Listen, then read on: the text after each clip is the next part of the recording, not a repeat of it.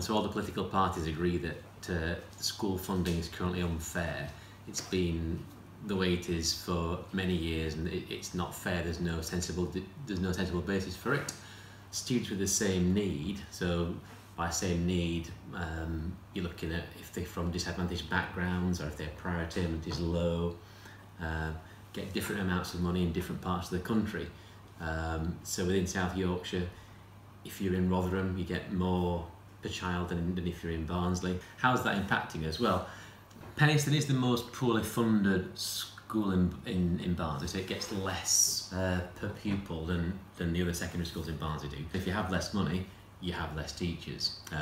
So we have fewer teachers than elsewhere in the borough. We have fewer teaching assistants, and so basically kids get less, or students get less exposure to teachers. And so with fewer teachers, you're bound to be held back, and that's what we're trying to address.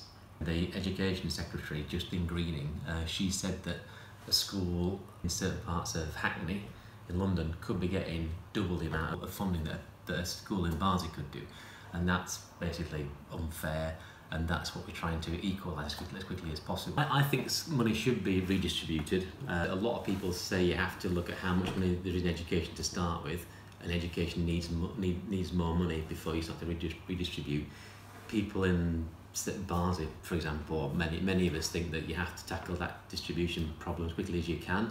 Although it might be difficult for schools in, say, London to give up some money, it's no more difficult than the problem we have currently. So the government are proposing to equalise over somewhere between probably 5 and 10 years currently. We are saying that should happen within 2 or 3 years. Current proposals reduce that funding gap from, effectively they halve the gap over the next 3 years, and they don't plan to eliminate it over a longer time scale. And we are saying that's not really fair, and it should be done much faster, and we should be achieving equality within the next 2 or 3 years.